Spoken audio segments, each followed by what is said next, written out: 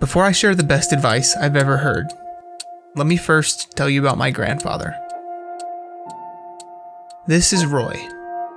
He loved collecting old clocks, kitchen timers, and other wind-up things. And watches. Lots of watches. Like clockwork, every day, he'd wake up, start the coffee, walk the dog, eat a slice of peanut butter banana toast, wash it down with Metamucil, and head to work.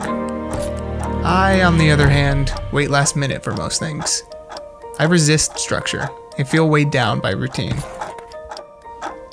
One night, while looking up at the sky, my grandfather said, "Love has a rhythm, just like planet rotation.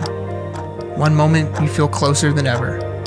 Then, one day, you start to feel like you're getting further and further away from each other. But be patient. The love will come back." That was the best advice I had ever heard. I just didn't know it yet. When my grandfather passed, it felt like time had stopped. All of a sudden, I saw his routines and approach to love for what they really were. His way of building a legacy. What would be mine? I didn't have an answer for that. As part of my inheritance, he left me this clock, 2 watches, his and hers, and a note. At the end of the note, it read, "P.S. Sorry I didn't get to meet her, but I hope she likes the watch."